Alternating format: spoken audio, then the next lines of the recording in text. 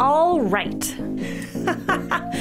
I'm Rebecca Hay, and I've built a successful interior design business by trial and error, podcasts, online courses, and so many freaking books.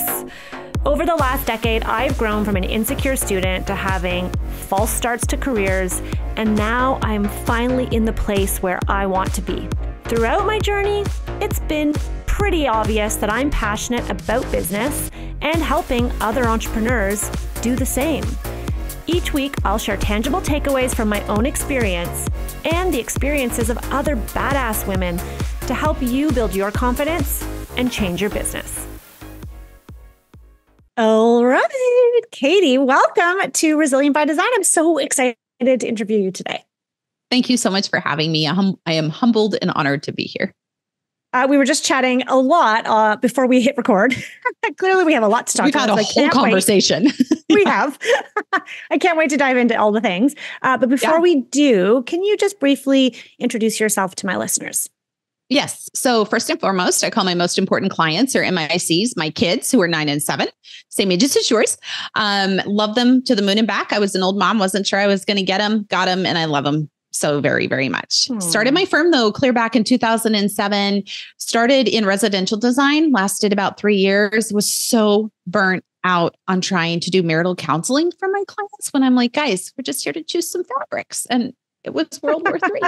So I got my MBA before I actually started my firm and went into commercial design. And that has been a fabulous fit. And honestly, kept my business pretty small intentionally, really focused on exterior color and ROI on that before our largest client came to me right before my second was about to go into kindergarten and said, please, please, please do interiors. And I was like, okay, I see you. My kids are about to go to school full time. Let's do it. And that's when we peeled off that layer of the onion. And in 1 year, we grew 1,500% and became a multi-million-dollar firm. And then we've just diversified with other clients in that arena instead. So yeah, it's been a journey. There's been expansion, contraction, but my goal is that it always fits my MICs or my most important clients, my kiddos.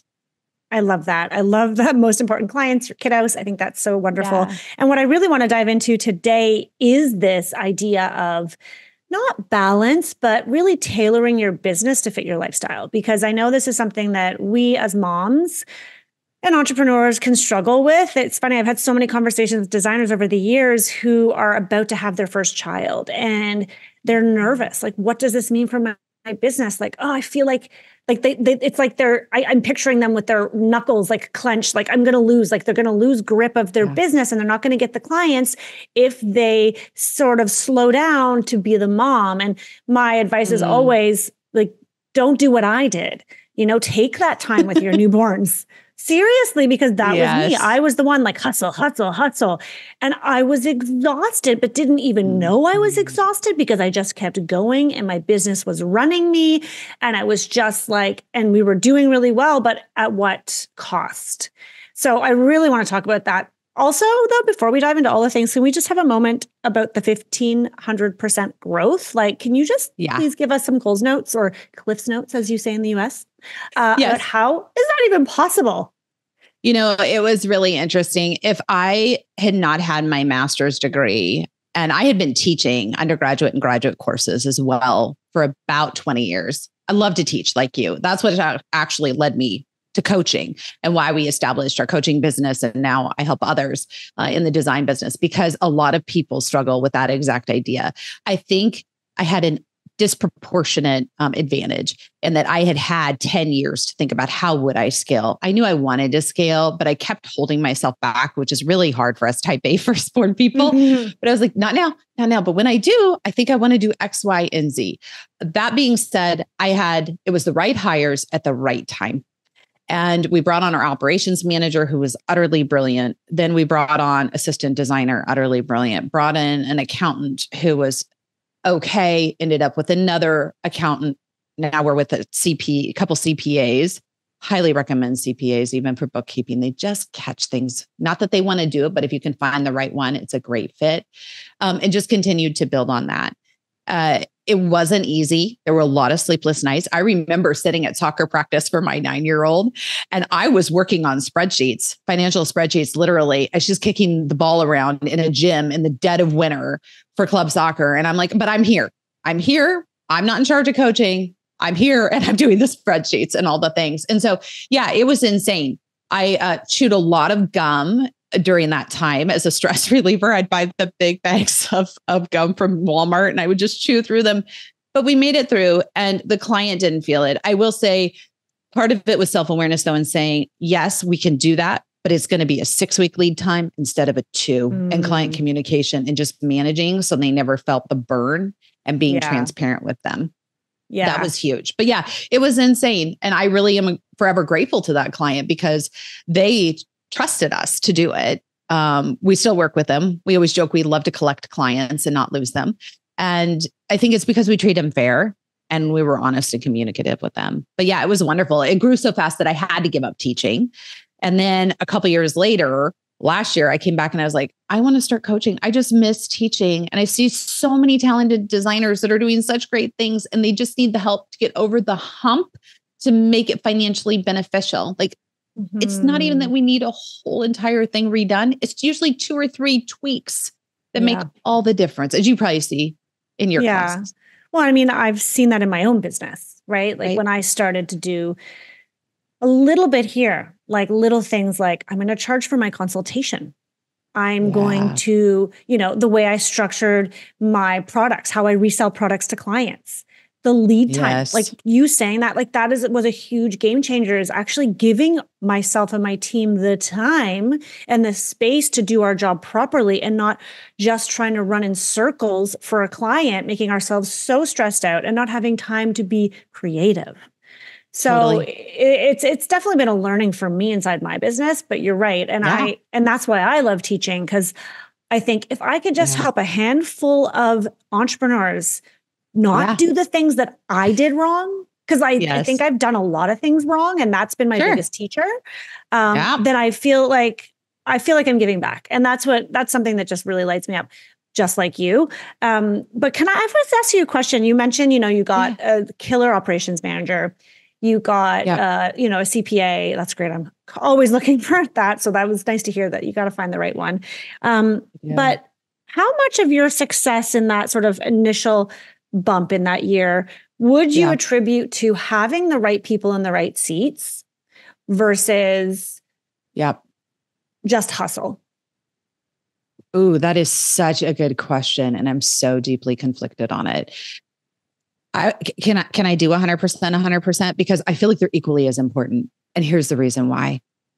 Hustle is everything. I always love when people say, oh, you're a designer. That must be magic. I'm like, have you seen me in my bathroom using paint colors at 11:30 at night because such and such has a painter coming tomorrow and they're freaking out about it. And they're a longstanding client. They're not normally, we don't want to encourage this behavior, by the way. But if every now and then there's a crisis you have to fix, I'm like, it's hustle. It's showing up for the client over and over and over again.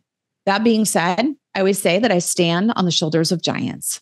Our team is amazing. We have the best team because we found people that love what they do and we let them do it. One thing we do is we get personality tests and aptitude tests before we onboard anyone to say, I hear that you want this job, but fundamentally, are you going to be happy in 6 months? Like, is this who you are? And that has made such a difference in our business because it took us a minute with the accounting situation to find the right one and get them on the bus. That was probably the hardest one to fill in all honesty, because our business is unique. There's a whole language. It's like speaking Mandarin to most people, right? And so to get someone in that spot was super duper challenging. And it did take time. And like you, I'm with you. We learn from our mistakes. We learn from what doesn't work.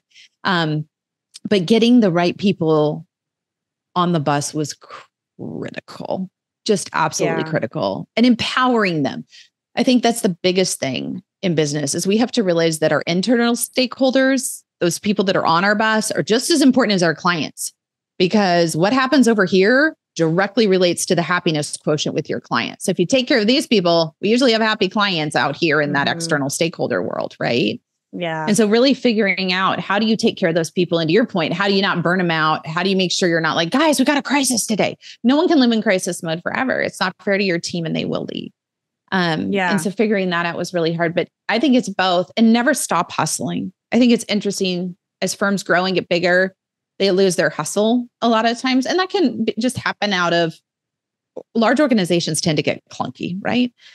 But if you can keep that hustle and still that client care, every one of our clients still has my cell phone. Now, this is different than residential design, where they'll text you at 2 a.m. My people don't. I do not advise that. Nope, not if you're in residential design. Don't do it. But we're on, that's one of the reasons I like commercial, because we're on an 8 to 5 schedule Monday through Friday. And then they leave us alone. And I'm really very different world. It's a very completely different. Yeah. And I think client boundaries, man, clearly I couldn't figure that out because I left. I was just that's a hard one. This is hard.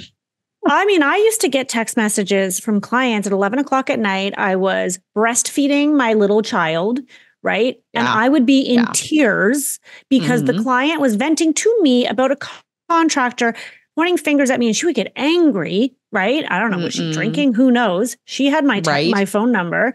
And it's so emotional. Like, residential design is so personal and emotional. And it's not for everyone.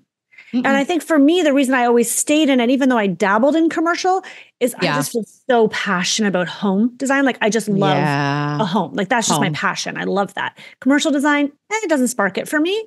But I know, like, we have designers who've come into our realm, who've taken our courses, and they came from the commercial world and they struggle. Like, we've done interviews on this podcast with those designers where they struggle with that transition. It's like the Wild West coming from commercial to residential. So you made a smart move, woman, moving into the commercial. Well, I'm glad it was my passion. Props to you for following your passion.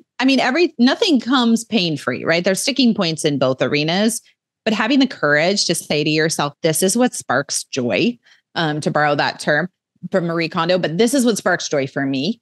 And having the courage to go forth and do that unreservedly. Ooh, that's a big thing for women. You don't have to explain that, by the way. Yeah. You can just say, this is my happy place and I'm going to go do it.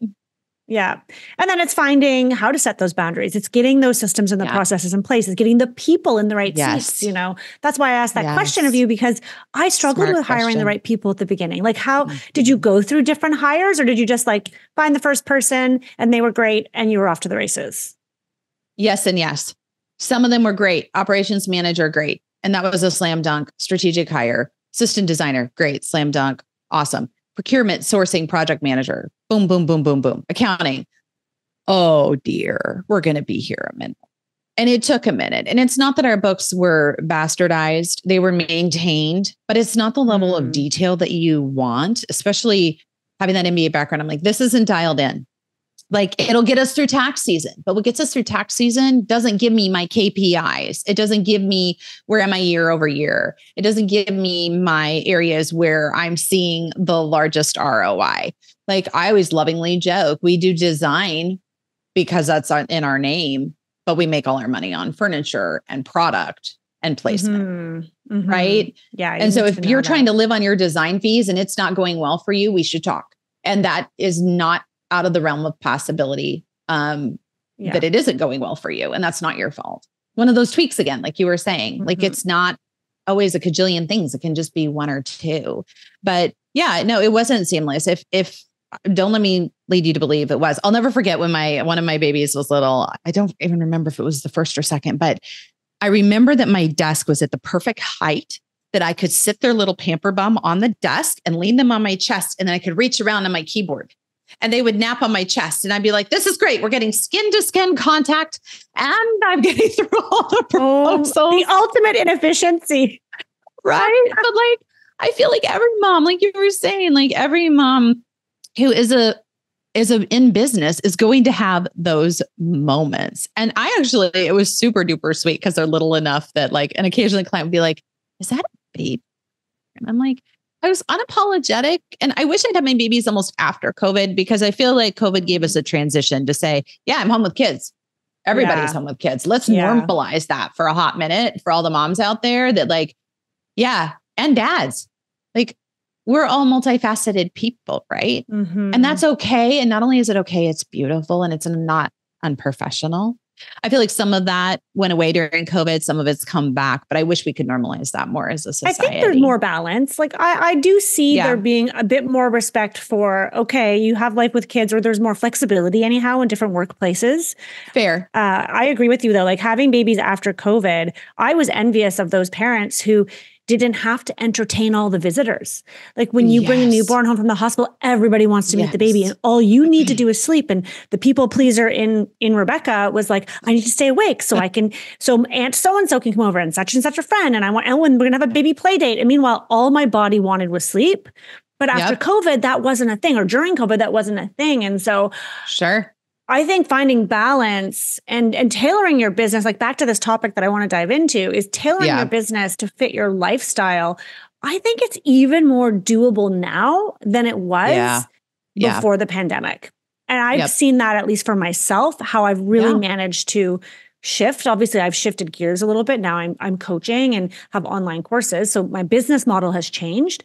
But I do see designers being able to kind of change. And I had a great conversation with, you might know her, Canadian designer Karen Bond. She's from Vancouver, actually not far from you. So she was on the podcast talking about this idea of like contraction.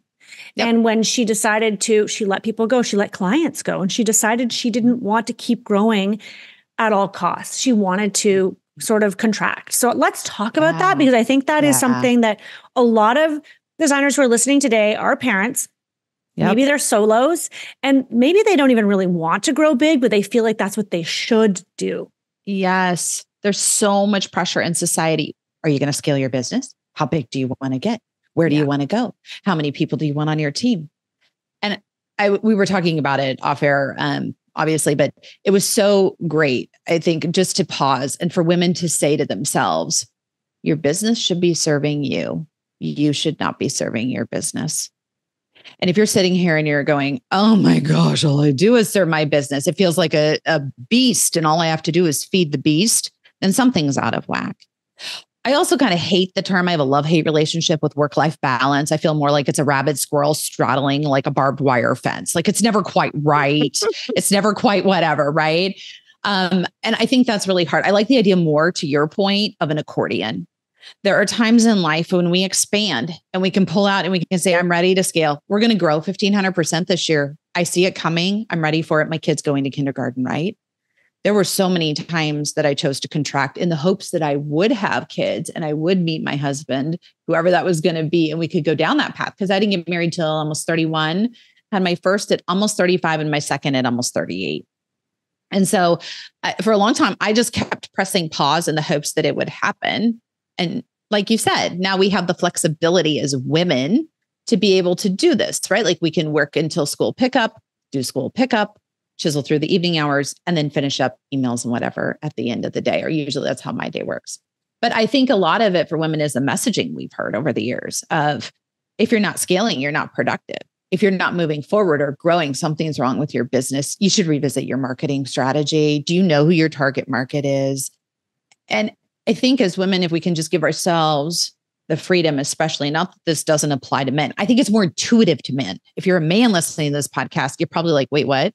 But especially for women, I think it's just giving ourselves the space and freedom to say, how does my business need to serve me in this season of life? And it's not to say you can't come back and expand like the accordion goes in and out. You can do this with your business throughout your life. That is the goal of the business serving you, not you serving it. But I think that's hard. I mean, do you see that? There's the struggle in the people you coach with that? I see that. I see that inside Power of Process, which is, we're in the middle of it right now, is my course where I teach designers like systems that they can set up inside their business. Systems are everything. It's everything. Yep. And right now, because we have part of the course is live. And so there's a live component that every week we're on Zoom and I'm answering questions. We're doing breakout rooms. It's really amazing. But one of the questions that was coming up last week, even in the course, because it's so fresh in my mind, was this idea of like, but what if I don't want to hire? Like, what if I don't want to? Because, one of the benefits of having systems and SOPs and steps to a process is that you can onboard and you can hire people, and it makes it a lot easier. I learned that the hard way, right? I thought I was expecting people to read my mind. How did you not know to do that thing next, right? Duh. Come on, get it with the program. So, and then the designer was like, but what if I don't want that. Mm-hmm. And I said, well, you don't need that. That's okay. I see you still need systems to make your life easy, but, or easier. Yeah. But, it's very common because what I see, and I see this too, is a lot of women, let's face it, it's mostly women that I'm working with that are listening to this podcast. There are the few men, and we love you, but, we're glad you're here. We're glad you're here. But there's mostly women who are mothers most of the time, and they are coming at this as a second career. And so they may not have this big vision of scaling and growing a firm. They might, but it's okay to not want to be, I'm trying to think of an example, like Kelly Worsler, or it's okay to not want to be a big firm that has like tons of, I don't know how many employees you have at this point, but is it a lot? Like it's okay to not want that. Yeah, I think actually we are walking the delicate dance between contractors and employees for tax reasons. Our whole team, part-time, full-time, everybody, we're at about 20. But yeah, I mean, it is okay to say one thing I tell my kids. I don't know if your kids probably being the same age. I wonder if this is happening at your house. But we have a massive case of tattletaling. No. She did. Yeah. Oh, yes. I'm just like, so out of this has become my classic expression. You do you, boo. I'm like, so I look at him. I'm like, you do you, boo. You don't worry about her. You do you, boo. But I think as women, this is incredibly powerful too, because you do you. And I think social media, love-hate relationship, right? Because we see all these things going on and we're like, oh, but like Kelly's doing this or Sandra's doing that or Kathy's doing X, Y, and Z. And we're like, oh, I should be doing that.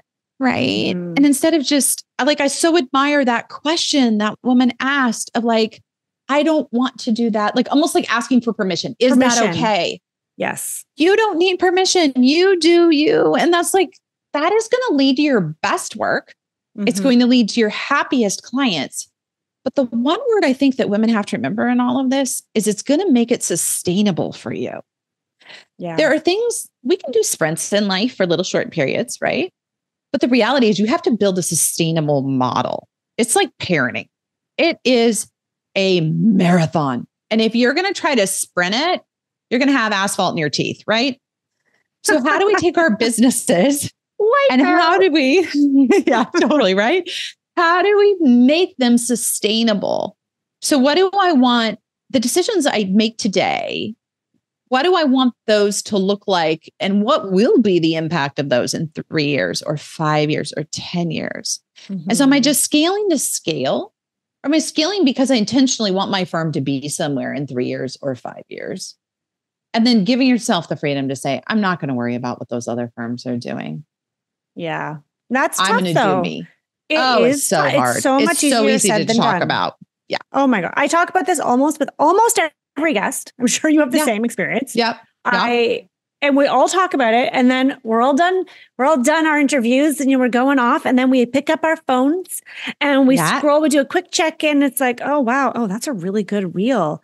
Why didn't I think of that? Oh my God. I like, okay. And then you scroll.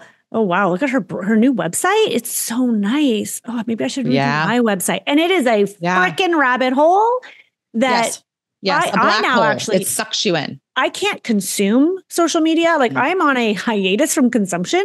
I will post, I will engage with the people who are in my space. But the home feed, I say, as soon as I catch myself going there, I say, don't do it. But as a result, I can tell you that it's actually challenging because when I get together with colleagues, they'll be like, oh, designer colleagues, of course. Sure. They'll say, and they're like way more into the design aspect of it than I am because I'm more on the business and the coaching now. But they'll say, oh my God, did you see like such and such a designer? Did you see that project?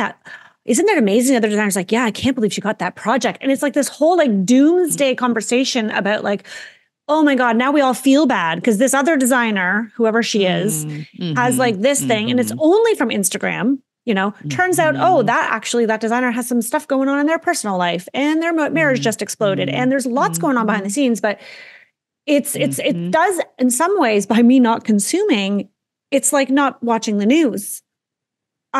Sometimes when I'm in those social conversations, I'm like, okay, like I can't contribute to that conversation.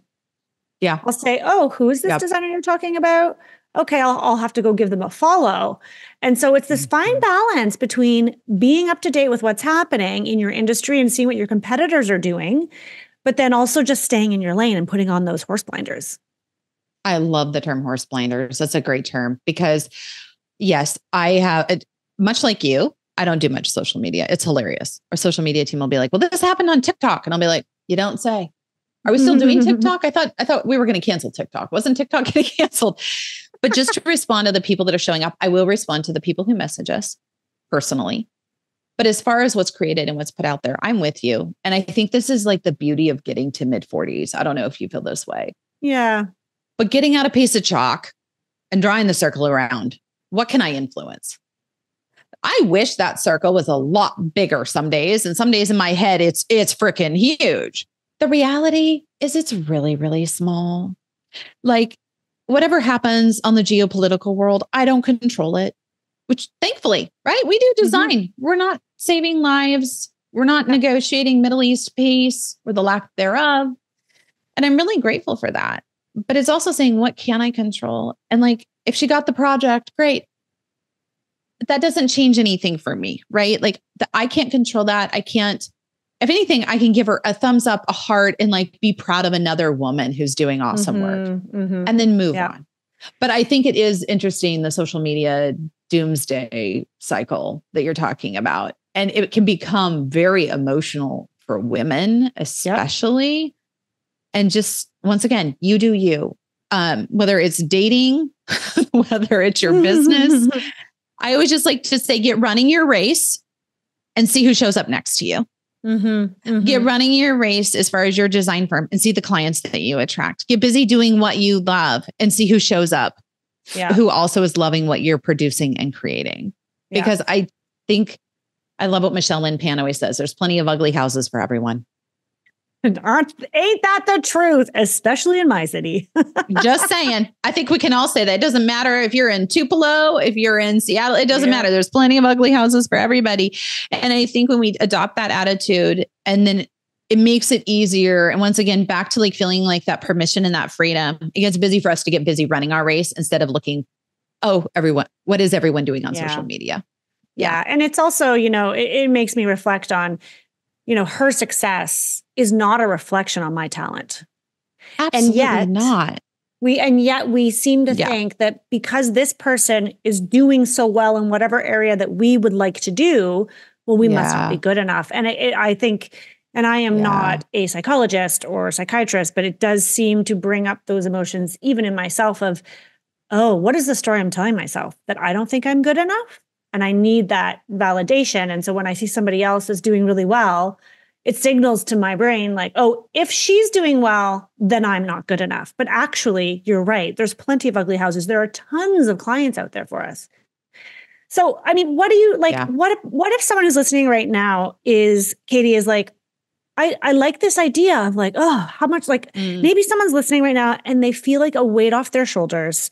Like, breathe a sigh of relief. I don't have to just keep hiring and scaling the way Katie did. Somebody might hear 20 people, employees, contractors, freelancers, whatever, and they might their heart might start to race. Like they don't want that. What does success look like then? Like how do we find success? And now this is a bigger question perhaps, but what does success look like if we are a smaller firm or if we are just a solo? It's so funny. I don't know if you remember that old movie. Gosh, I don't even know what decade it was in. That's how old I am. But do you remember Hitch with Will Smith? And he was a dating consultant. Yes. And he he didn't have a website. He didn't give out his phone number. You had to get his little black card, right? Okay. And he just worked one-on-one with clients, right? But he was so good at what he did. And he was loved and adored. Do it in design. If you don't want to build the team, don't become the best boutique, high-end, low-end, wherever your target market is. Run hard in that arena because there's somebody out there who probably needs you. I mean, do your marketing, understand your target persona, what are their wants and needs, and then do that. Absolutely do that. You are not called, despite all the societal pressures. I feel like in America, we always want it better, faster, smarter, quicker, cheaper, on and on and on. It's like, just stop for a minute. Just stop. because back to sustainable, you have to build something that speaks to your heart, and your clients will feel that, because especially residential is so emotional. Your clients know when you're showing up for them and when you're not, and when you're putting forth that best design that you're really proud of and when you're not. They feel all of that. And it is okay to sit in that space. I hope it is a load off and that you can push away the pressures. There's so many pressures in society. I don't care what culture you're in, what country you're in, what age bracket you're in, of what you should be doing as a woman at this point. And it just is exhausting. And if you're trying to do it, I love your social media hiatus. Step out of it. Just step out of it for 1 minute and sit in the seat of yourself and say, what do I want out of this? I mean, not to get all cheesy, but YOLO, right? You only live once. Like, go build the firm that you want to build. That there's a magnetic effect to that. And people will show up for that. When you're being true to who you are, it gives them also the freedom in their designs to be true to who they are. And that's a beautiful place to be. I love that. I love that. It's so, so, so true. It's like this episode, if you're listening right now, this is your permission slip. Totally. This episode is your permission slip to do whatever the F you want, right? Yes. And you don't have to explain the why. I feel like women know what they want and then they're like, oh, but I can't explain it. So it must not be real, right? We go from our heart immediately back up to our head. Like, okay, I know in my heart, this is what I want. Oh, but I can't explain it. I can't make sense of it. It must not be real. And we start to second guess our heart. And we're like, pros and cons. If I write all the pros and cons on the paper, that'll help. No. Wrong answer. Denied. Yes, denied. I mean, I would love to hear your experience about this, but there's been times in my life where I have had a gut feeling that I should or should not do something. And I can't explain the why, but if I do or don't do it and I listen to my gut, it is right. Like 99% of the time, it's scathing how accurate. Yeah. So let me tell you a story. When I try to talk my head out of it, it's a nightmare. Yeah, I want to hear it. Not related to design, but I'm going to circle it back.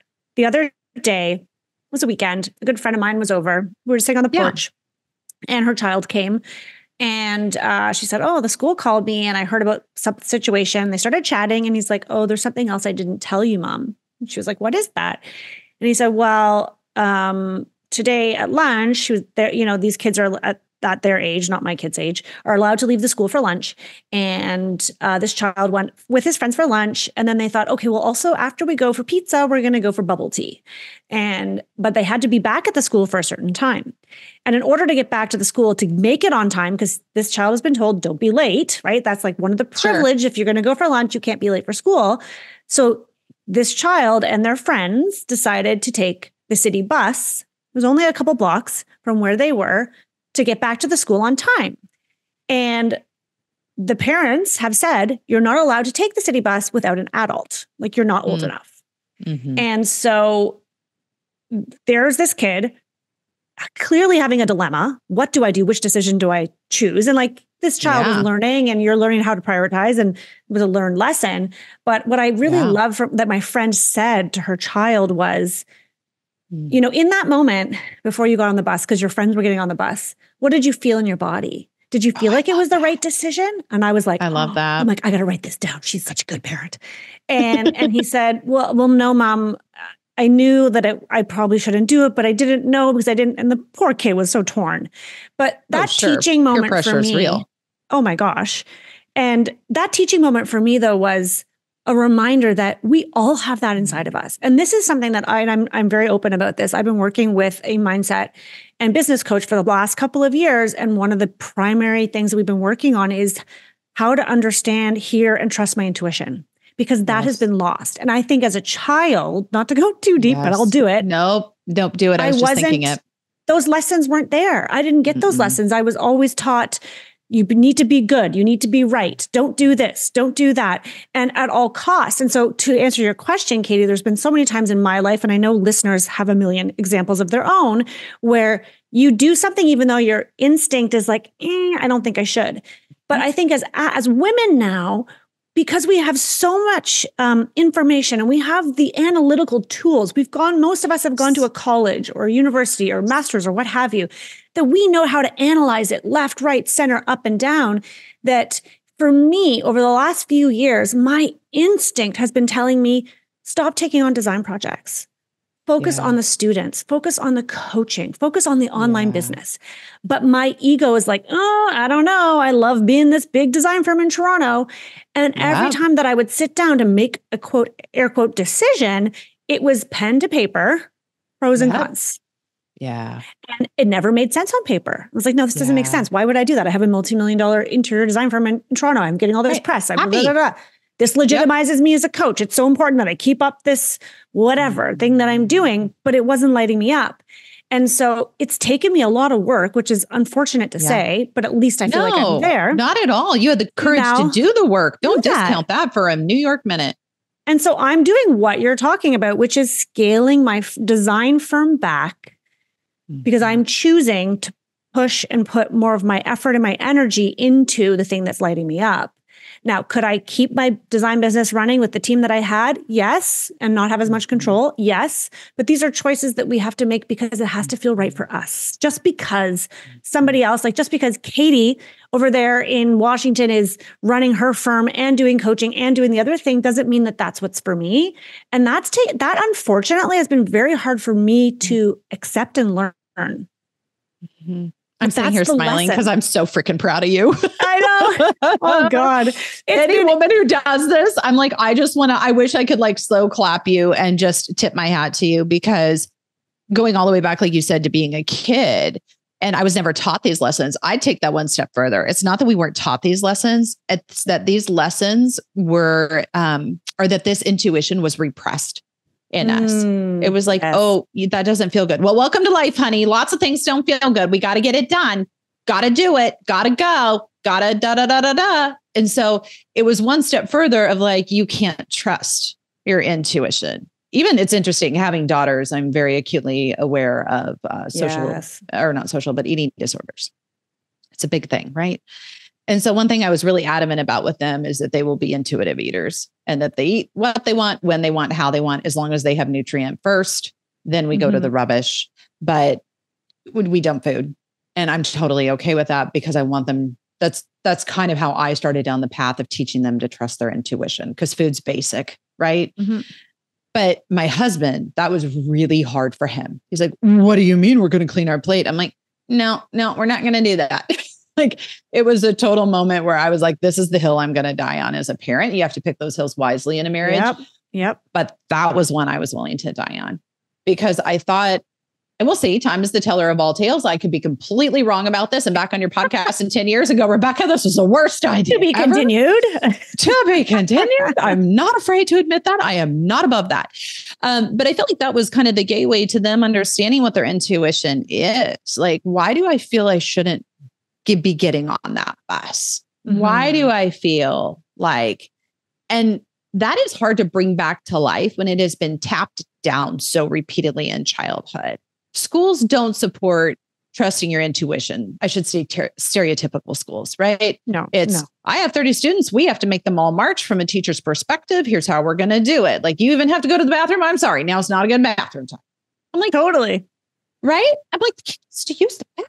Like, we're not even trusting them to handle their own biological functions. Don't get me wrong. I know there's people who go to the bathroom to go do their own fun things when they're in first grade, but I just think that gets pushed down so many times in kids. And then you have adults and you're like, we'll trust your intuition. And they're like, I don't even know what that is anymore. And I'm like, not your fault. 1,000%. 1,000%. Right. And if you are listening right now and you feel that way and you're like, I don't even know what that is, I totally get it. Because that was the conversation that I started out with my coach 2 years ago, where we were trying to lean into it. I'm like, I don't actually know. Like, I don't even know what it feels like. Like, she was like, what is the sensation in your body? I'm like, I have no idea. Like, you're talking gibberish to me. Like, what do you mean sensation in my body? I mean, I've had a cup of tea this morning and gone to the bathroom. Those are my sensations. What else you got? I know, right? Like, yeah, totally. Because it's so tapped down in you that you're like, I don't even know how to feel a feeling anymore, which is crazy, right? I admire you. That takes so many years of work to get there. I've had my same therapist for 20 years. Love and adore her. I toddle off to her office. Help. I saw her yesterday. Help. We need to talk about this, right? Because if we're not being true to that part of ourselves, we're never going to get to that creative part. Like, I think the thing that makes, I know a lot of people look at our industry and they're like, oh, it's fluffy and fabulous and all that. No, the thing that makes our industry really real is you have to be true to who you are, because it's a creative output. Every part of you manifests in what you create. And so it's very easy to quickly see if there's passion, heart, desire in it. Or as we call it on our team, the extra 5%. Are you willing to go the extra 5%? Because that's, to use Malcolm Gladwell's term in his book, that's the tipping point, that extra 5%. Right. And if you're being true to who you are and you have a sustainable model and you have all those processes in place, that extra 5% doesn't feel like you're birthing a child. It feels like, oh, we can do that extra 5% because this is my passion. This is what's lighting me on fire. And I probably how you feel when you coach and you create courses. And it's like, this is the part that excites me for my day. Like, this is the WD-40 to my gears that gets me driving down the road. Right. Yeah. And I think too, for designers listening, you know, that for you could be that you really want to do staging and you feel like you need to do interior design and AutoCAD. Or it could be that you, like, I know this is something that I battled with a lot, is like, I love the decorating. I love the fabrics, the furniture, the finishing touches. But I really always felt like, I mean, I love it all, let's be honest, but I always felt like, well, that's fluff. And like, you know, I won't be as respected if I focus on just doing the decorating. So, you know, designers who are hearing this, it might just be that maybe there's something in you that's drawing you in a certain direction. And I think what happens with intuition, and I mean, this has been my experience, and Katie, you can tell me what you think, but do it. When we feel it, we can't explain it. And I think that's what catches us off guard, is like, well, I can't justify or I can't rationalize why I don't want to get on the bus. Like, everything's fine. It's safe. My friends are there. Like, there's, but you sometimes just have to trust, and maybe the outcome would have been fine either way. And I think that is the hardest part, is almost trusting ourselves, not the advice of all the people around us. All those voices. I think you nailed it, because it's that whole head heart conundrum. We feel it in our heart, but the moment we go to explain it with our head, we're derailed, right? Yeah. But to be able to act out of your heart, there's a reason why we have intuition. It's not just there because it's meant to just kind of hang out, never be felt, never be dealt with, right? I always say it's women's superpower. I feel like God gave men physical strength and he gave women intuition, stereotypically speaking. But I'm like, how many times haven't we felt like, I shouldn't be in this situation? Like, this isn't either a place I need to be in, a person I need to be with. I just don't know why, but it isn't right. And I love to say time is the teller of all tales. 3 years later, you look back and you're like, nope, so glad we didn't do that. Or I wish I would have. I mean, I had a very long-term relationship that intuitively knew I shouldn't have been in before I met my husband. Man, I mean, yay, the timing worked out because I met my husband. But if I would have intuited that and had the courage to act on my intuition, I would have saved about 6.5 years of my life, right? Not to say you can't learn from that. For sure. Thank you so much. But it would have also given me, if I had my intuition fostered, I think throughout childhood and throughout so many other things, I wouldn't have hung out in that space near as long as I did. And I think bringing that back to life, what's interesting about intuition too, is it doesn't know various wells. So it doesn't know your professional well and your personal well and your parenting well and all these little wells or hats, whatever you want to call them. I have found, and you correct me for sure, jump in. If once I start listening to my intuition in one area, my intuition comes alive and it starts to permeate all those hats. And I can intuit more of what my kids need and what they're feeling and what isn't working and what we need to calibrate and change. I can intuit in my business more of what we need to do and why that isn't working and what we need to change. It just starts to pollinate, which is a really beautiful thing, because it also brings down my cortisol and stress levels when I'm willing to do it. That's just a beautiful byproduct when I can say, I don't have to explain it, but I really feel we should do this. Yeah. And then there's a peace that comes with that, which I think when you're feeling again, you're willing to feel the intuition, you can feel the peace that follows. Because it's like, yeah, that was the right thing. Yeah. That was the right decision.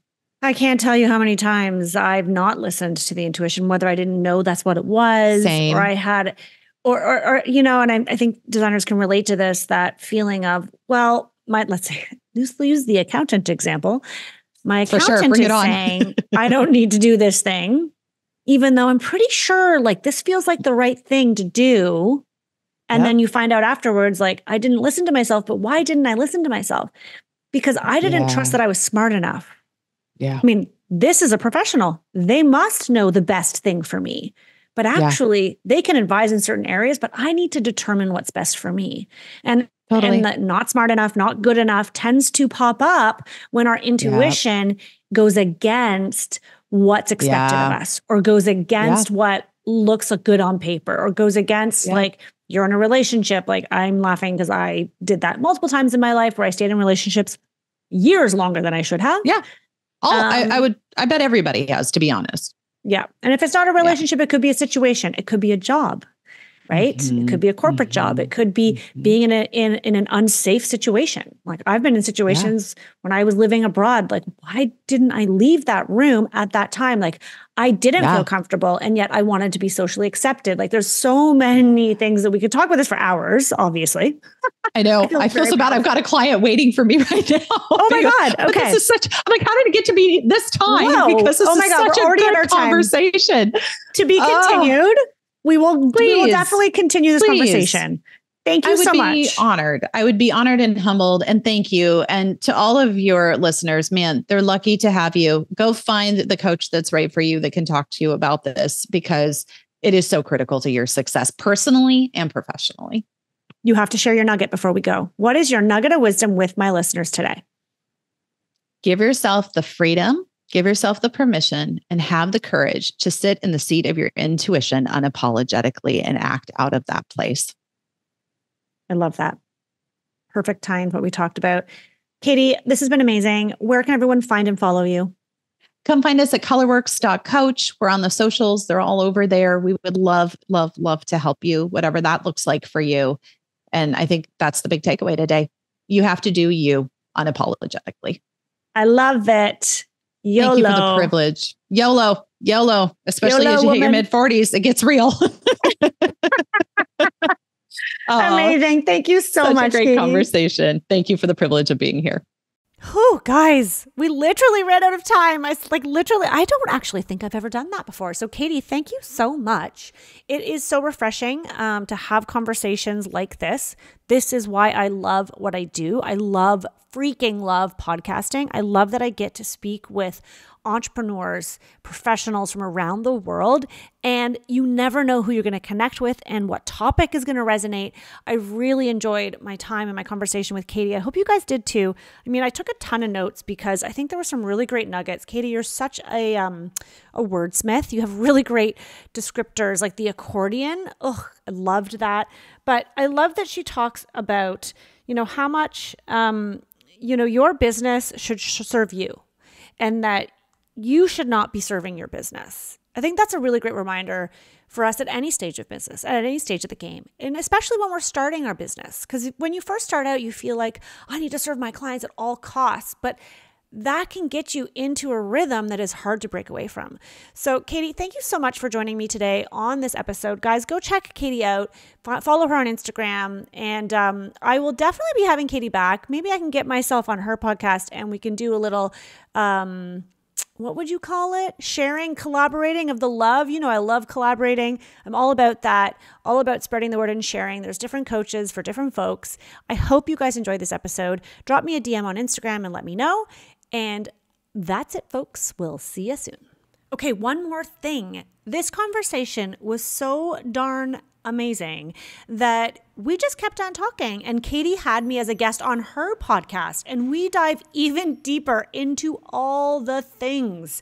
So you guys are going to want to now head on over. It has aired the exact same day as ours.